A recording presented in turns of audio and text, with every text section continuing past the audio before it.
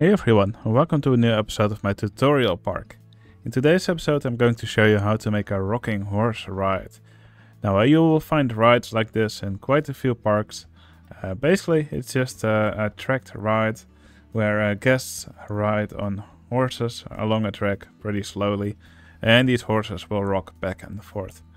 Now in OpenRCT2 we can actually make the horses rock back and forth. At least we can make them do that on straight sections. So that's also what we're going to do.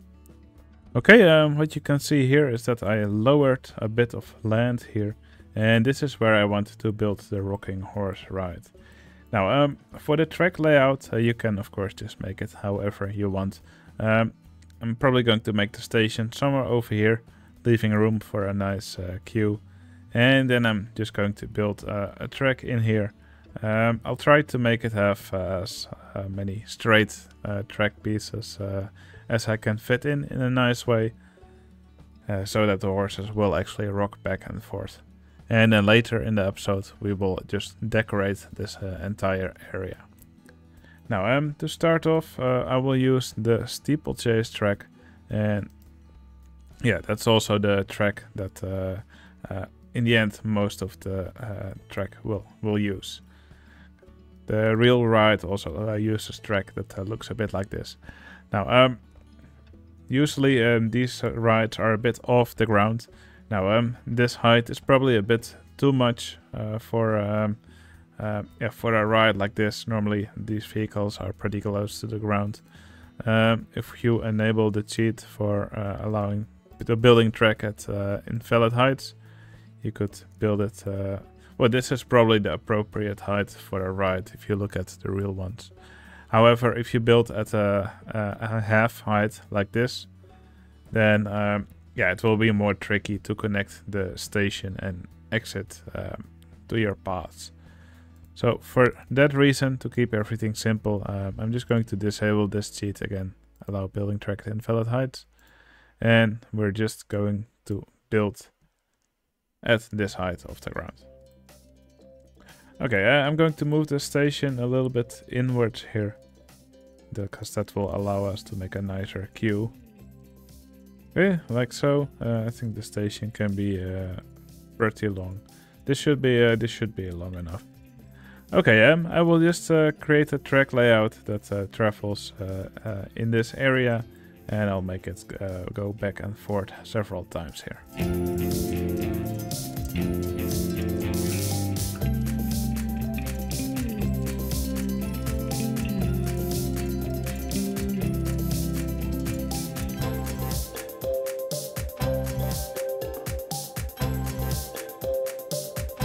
Alright, the track layout is now completed. Now I tried to incorporate some of these sections where the trains go along, or the horses go alongside each other in opposite direction. Yeah, that's just what would provide a little bit of interaction for this ride. You will see this often on real versions of these horse rides. Now, with the current track layout, the horses would not rock back and forth yet. For that we will have to replace these straight sections with something else. So for that I'm going to go to cheats and allow the cheat for allowing arbitrary ride type changes. And I'll change the ride to a car ride. Okay, now you can see all these straight track pieces are still there, while the big curves are now all invisible. And wherever we see these straight pieces, we will delete them. And actually it looks like the car ride doesn't have these elements. We'll have to change the ride to a monster truck ride. There we go. You can also use the car ride for this, but then you'll have to enable all drawable track pieces.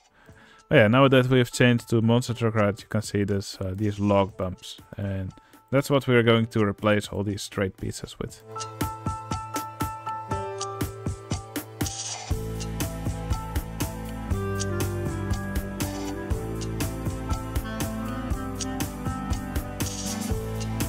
Okay, we've now replaced all the straight track pieces with these log bumps. And if we now change the ride type back to steeplechase, You can see all these straight beats are now invisible. So on these spots we'll probably just want to have some straight track. Now easiest way to do that is just to make a second steeplechase track. Like so. And I'm going to go open the tile inspector. I will hold Control and select this track piece. I will copy it and I will paste it in all the spots where these track pieces are now invisible.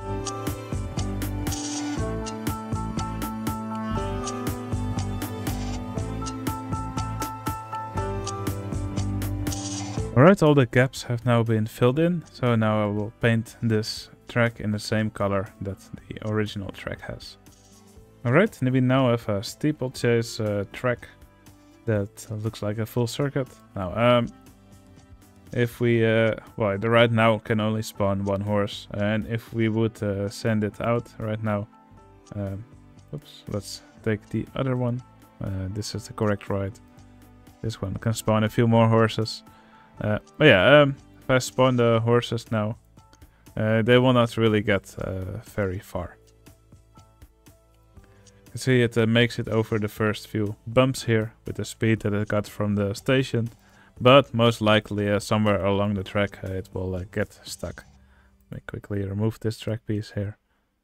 Okay, it's going to speed it up a little bit. But yeah, one thing we will definitely need to do with these horses is power them. Now it's already slowing down a bit. Maybe it... Ah, look, there it already happened. Didn't make it over the bump here, and now all these horses will get stuck. So we'll need to power these horses. Now, the easiest way to do this, in my opinion, is to... yeah, instead of horses as the ride type, we'll go to cheats and we'll tick this box for show vehicles from other track types, and we'll also disable vehicle limits. Now here I will look for sports cars. Now we'll have to set it to 1 car per train. Now just you'll have to guess how many horses you want on the ride. I think we'll just go with 20 horses.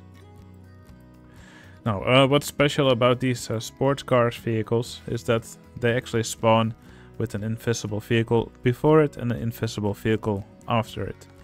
And the invisible vehicle is powered. So if we spawn these cars here on the track and then with the right vehicle editor change these cars to horses, it will still be powered. So this invisible front vehicle will pull the horses forward through the track. So then we don't need any chain lift or any other shenanigans. Okay, I'm just going to test and immediately close the ride. So now all the vehicles have spawned. And then we're gonna go in the in the map icon here you can find the edit ride vehicles tab.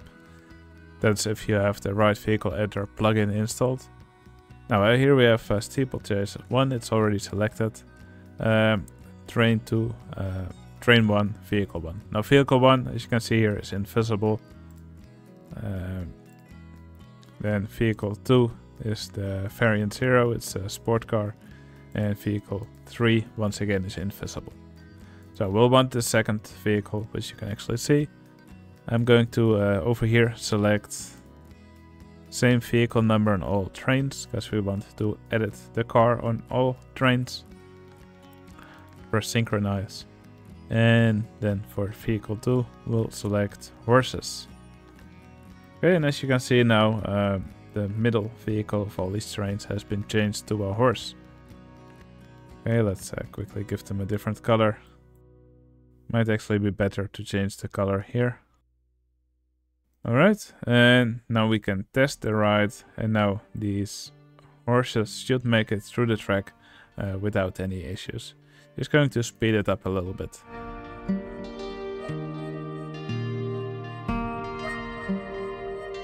Okay, if we look at the interval between horses, I think this is a good number of horses on the track. as yeah, there will always be at least one horse in the station, so guests probably won't have to wait for too long to be able to board this ride. Now, if we look at the stats of the ride, well, the stats are pretty terrible. Of course, this is not a ride that's too intense, so we can probably keep the intensity rating low. But yeah, it uses the stat calculation function for a steeplechase coaster, so it expects some hills and some dips. And since we're not building it as a coaster, well, that's why it has terrible stats. Now, I still want some guests to actually ride this ride, so I'm going to once again use the Ride Vehicle Editor plugin, select this ride, and we're going to freeze the rating calculation. And I'm just going to bump up some of the stats a little bit. So the excitement rating is going to make it a little bit higher, intensity also a little bit higher, so guests are a little bit more likely to ride it. And since these horses are rocking back and forth all the time, I'm sure some guests would actually be able to get nauseous on this ride. So just going to bump up all these stats a little bit. Alright, now guests will actually be a little bit more likely to actually ride it. Okay, I think we're now almost ready to open the ride up for guests. Now, to actually allow guests on the ride, of course, we'll still need to connect the entrance and the exit to the path here with a nice queue and an exit path, so the guests can actually enter and exit the ride. Now, I think I will just quickly rotate this exit and this entrance. How you do the queue and the exit path is of course completely up to you. Now, I like to use normal paths for the queues, so there's also a cheat for that, allow using regular paths as queues. And I also allow special color schemes. Not really needed now, but it might be useful later if I want to paint something in the invisible color. Anyway, now I can use this regular path as a queue. So I'm just going to make a little bridge here. I will probably put some water under here later. I'm not really sure what I'm going to do here yet, but I want to make this queue look nice.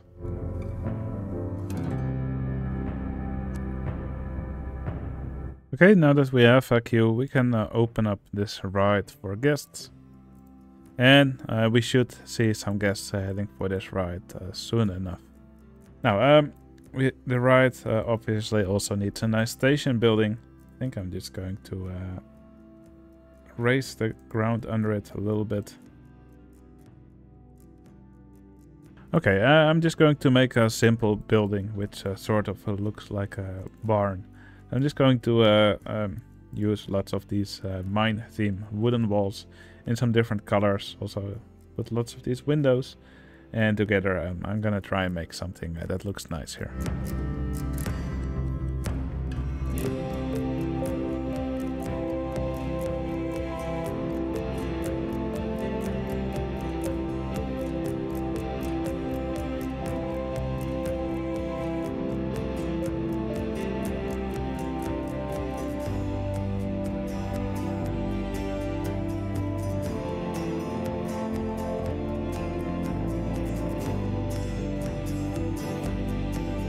Okay, I made a simple rectangular building around this ride, and for these doors or these gates I put some of these poles next to it, just to make these walls look a little bit less thin.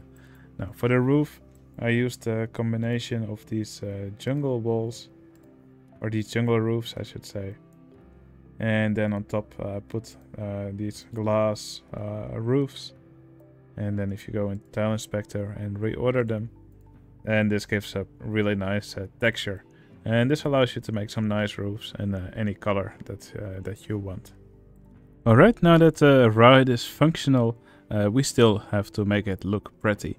Now these rides of themselves aren't very exciting, so we'll need to have lots of stuff for the guests to see as they are riding this ride. Now I will just put lots of scenery right next to the track. I will also do a little bit of landscaping. We can probably add some water in between, maybe with a fountain. Maybe some little hills in between with more foliage, some fences around. And when you do that for the entire track, it's really easy to make these rides look beautiful.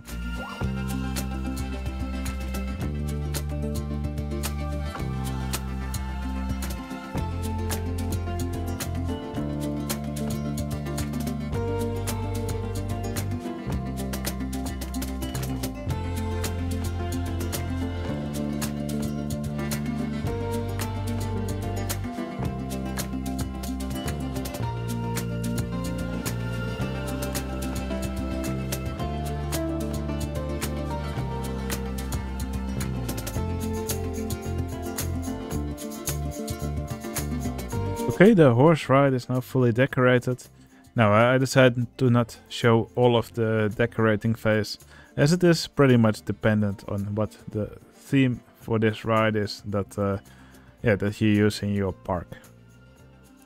So for example, over here I decided to have several themes for this ride. So first there's this little mining village which the horses pass by. And later there's this western style village. Also I put one of these water towers here in the middle. It's an object from one of the expansions. I thought it would fit here pretty nicely. Over here is yes, we have a Wild West village. Close to that we also have a camp for Native Americans or Indians as they used to be called. And then over here finally there's a little pirate village as well. So I put this little skull here on top with some bones, a little waterfall, some taverns. And yeah, I think together this makes it so that there's enough for the guests to see while they're riding this ride. Now while I was decorating, also recolored the saddles of all these horses. And I also made sure that there were a little bit more horses on the track. Because yeah, the guests were complaining that the queues were took a bit too long. Okay, this ride is around 4 minutes long. That's probably around the maximum that you should make one of these rides. If you make it much longer, the guests will probably complain that they want to get off the ride. I think this is a good length for the ride as well. And yeah, it fits a nice large area here. Now I think these rides will look great in almost any park. And since they're so easy to make, I'm pretty sure you could fit one into a park you're making as well. Okay, our horse ride is now completed. So to finish off this video, I'm going to add 2 more of my patrons to the park as an entertainer.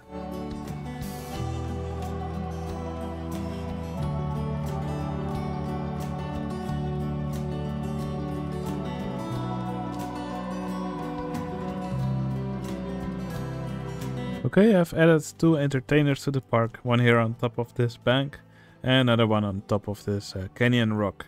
So I'll start with this one and I'll name this bandit Circle FH. Thank you so much Circle FH for supporting me on Patreon, truly appreciate it, and you will now forever have a little spot here in the park. And we also have a sheriff here on top of this rock, and he will be named Nate. Thank you so much for the support, and once again, hope you enjoy your spot here in the park. Okay, that concludes my tutorial on how to make one of these rocking horse rides. I think they will fit great in any park that still needs a family ride. Alright, that's going to be it for this video. If you enjoyed this tutorial or if it was useful for you, please like this video. It would really help out my channel. I would love to hear in the comments what you think of this tutorial, and if you want to see more of these, you can always subscribe to my channel. Alright, that's going to be it. Hope you enjoyed it. I'll see you again in the next video. See you later.